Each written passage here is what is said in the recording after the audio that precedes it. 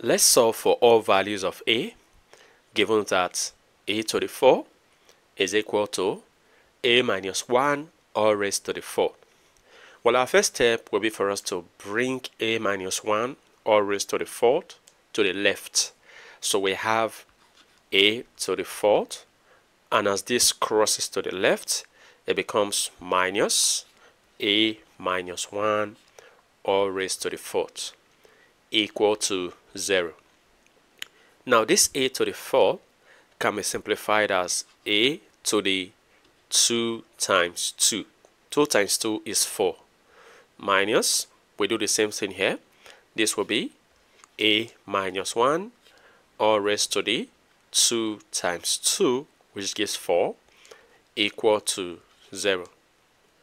Now we can write this in a simplified form as a squared all raised to the 2, because this 2 multiplies this 2, which makes what I have here and what I have here the same thing. Now let's do the same thing here. So we have minus, this is a minus 1 all raised to the 2, and we're going to raise this to this other 2, and this is equal to 0. Now we have an expression in difference of 2 squares. An expression in difference of 2 squares, for example, when I have, let me use another alphabet instead of A.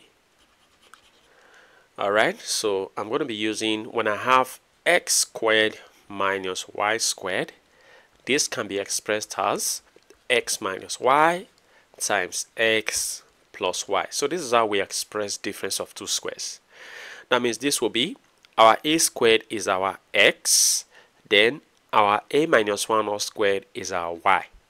So we have x minus y, that means a squared, that's our x, minus y, which is a minus 1 all squared. So this is our x minus y times x plus y. So we go x plus y. That is it. And this is equal to 0. Now we have 2 cases. We have a squared minus a minus 1 all squared to be equal to 0, or we have a squared plus a minus 1 all squared to be equal to 0. So this is going to be our first case, and this will be our second case. Now starting with our first case, I'm going to open up this bracket by expanding. So this will be a squared minus, now I'll open up a bracket. Now expanding this, we have a squared minus 2 times a times 1, that is 2a, and then plus 1 squared is 1, and this is equal to 0. Now let's open up the brackets using this negative outside. So we have a squared minus a squared, minus times minus is plus 2a, minus times plus is minus 1, equal to 0. Now see that a squared minus a squared is 0, so it is gone. So I have 2a minus 1 to be equal to 0. So I'm going to be moving this negative 1 to the right. So I have 2a to be equal to, and as negative 1 crosses to the right, it becomes positive 1.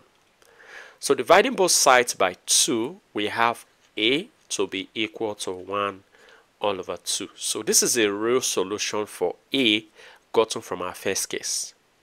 Now let's pay attention to our second case to get other values of a. Now we're going to be expanding this a minus 1 all squared. So we have a squared plus, now expand this, we have a squared minus 2 times a times 1, that is 2a, plus 1 squared is 1, and this is equal to 0, where I did not put a bracket there because I have positive outside. Now let's simplify it. A squared plus a squared is 2a squared minus 2a plus 1 equal to 0. So we have a nice quadratic equation from here. And we're going to be using the quadratic formula to solve this. Well, our a from this quadratic equation is the coefficient of a squared, and that is 2. B is the coefficient of a, and that is -2. Then our c is a constant, which is 1. We're looking for a actually. So a, the formula for the quadratic will be minus b plus or minus the square root of b squared minus 4ac all over 2a. Now let's substitute here. So we have a to be equal to minus b. B is -2, so I'm going to be putting -2 there, plus or minus the square root of b squared, that is -2 squared, minus 4 times a times c.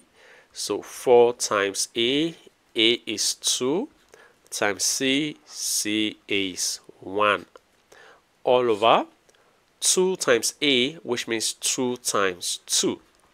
So simplifying further, we have a to be equal to negative times negative is positive, so we have +2 plus or minus the square root of -2 squared is 4 minus 4 times 2 times 1 is 8, all over 2 times 2 is 4. Now simplifying further, we have a to be 2 plus or minus the square root of 4 minus 8 is -4, which is -4 all over 4. Well, simplifying this further, we have 2 plus or minus, this will be the square root of -4 is 2i. Well, we have this I, which is a complex value because of this negative inside of this radical, all over 4.